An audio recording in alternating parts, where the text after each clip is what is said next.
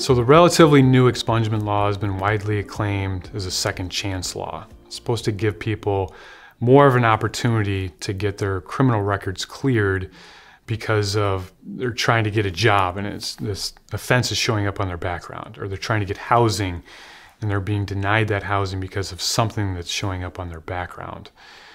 Under Minnesota's new expungement law, it's allowing more offenses to be expunged.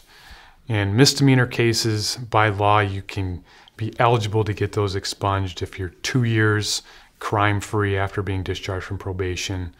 On gross misdemeanor offenses, it's 4 years after you're done with being with probation, you can be eligible for expungement.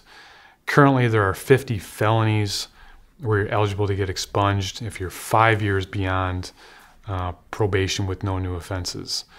That's what they call a statutory expungement, or by law, you can get those expunged.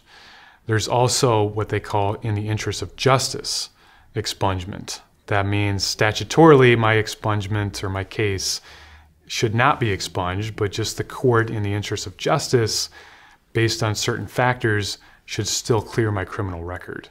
So there is another avenue under the interest of justice, if one is not available for you statutorily, to try and get some mistake in your past cleared off your record so you can move forward with your life.